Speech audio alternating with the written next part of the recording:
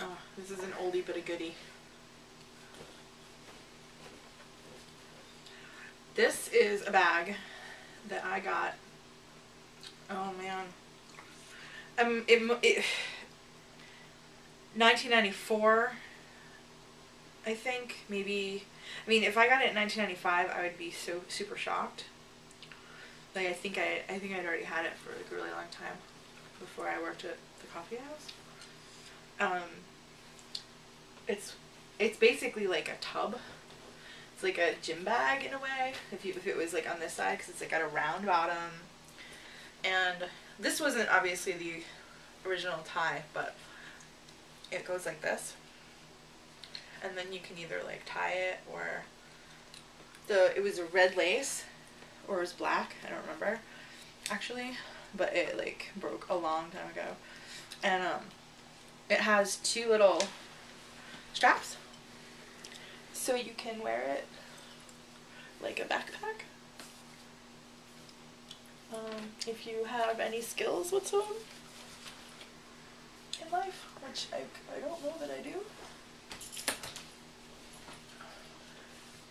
So it's this little hippie backpack.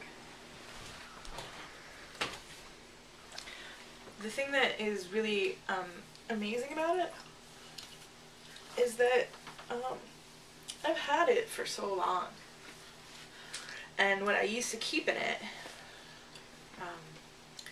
was whatever journal I was working on at the time, like whatever day book I was working on.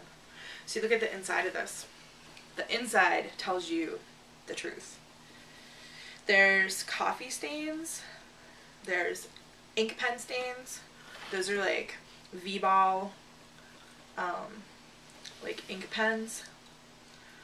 There's like, I've washed this like 100 times, so like there's no more like little scraps of like cigarettes or whatever in there. It's really thick and it's really sturdy, and usually I would actually keep this box of pens in it. Dust. It was before I had this box, I think, and I don't know if any, it was the pen that goes with these inserts, the cross pens. They're just these ink pens, and so I would have my pen box, and I would have, you know, my notebook,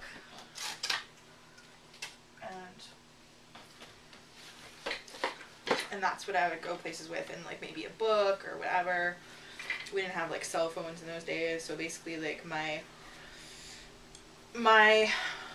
bag was full of cigarettes and hand lotion and maybe some like perfume to like make the smell of cigarettes go away, because I was like in high school. And this right here is a black armband. It was protesting something in college. This black thing. It's been on there ever since. I don't remember what it was protesting. War? There was a red one on here too. It was like protesting like violence against queers and other like, there used to be pins on here. Like I used to put pins all over it and stuff.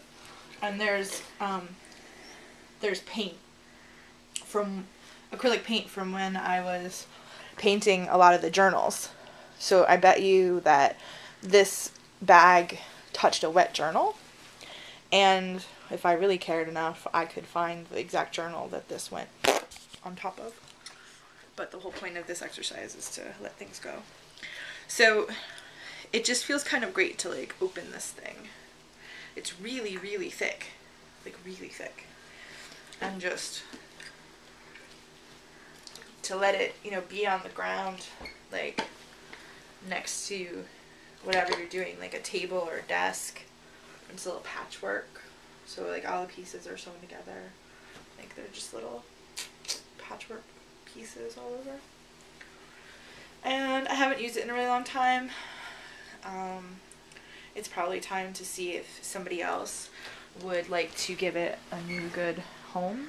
So I'm going to put it outside. We have a lot of like kids in our neighborhood, like school kids, and I feel like it would be really great if one of those kids was to decide that they wanted to have it and, you know, have a rich and illustrious career of writing and poetry. And oh yeah, because that was the other thing I used to keep. I had a writing journal, like a journal, and a poetry journal, and I used to keep this in here. And sometimes, like, I mean, this was my my work for me bag. Like, I would take it with me to work. Like, I would have my my work apron, or my my other work apron, and all the other things that I would, you know, have at work. I rarely kept water in there. I always like hold water like on my side, but it wasn't for school books. This was a bag that was full of writing and reading for myself. So there were no textbooks, there were no notebooks.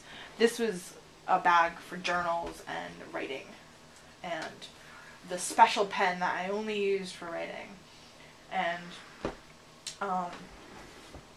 yeah, so it gave me a lot of years of service, probably like 4 or 5 years of like straight service, and then, you know, it's just been like a venerated relic after that. So it's time to be used again, because we don't have a whole lot of room in our lives for things that are venerated relics. And so that's what I'm going to do. I'm going to bring it outside, and I'm going to see who decides that they want to have it. And that is the story of this bag.